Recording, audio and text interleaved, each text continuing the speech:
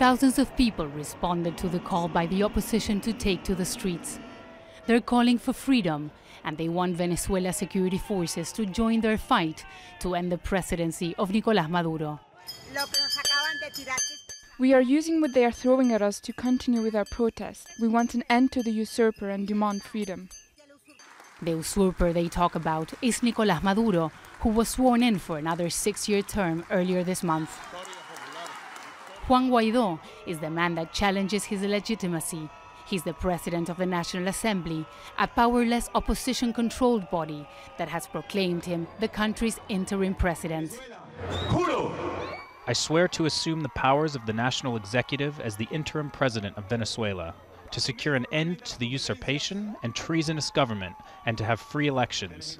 If it is to be, let God and country reward us, and if not, let God and country demand it. On Wednesday, Guaido's claim to office was recognized by US President Donald Trump and several other leaders in the region who regard Nicolas Maduro a dictator. He still controls the military and the country's main institutions. Nicolas Maduro's accused the United States of promoting a coup to take control of Venezuela's oil reserves, considered to be the largest in the world. En cumplimiento de mis funciones. In fulfilling my duties to which I swore before the people to respect and be respected, and for the independence, sovereignty and the peace of the Republic, I've decided to break diplomatic and political relations with the imperialist government of the United States. Those on the streets say they're tired of an economic crisis that has forced millions of people to flee the country.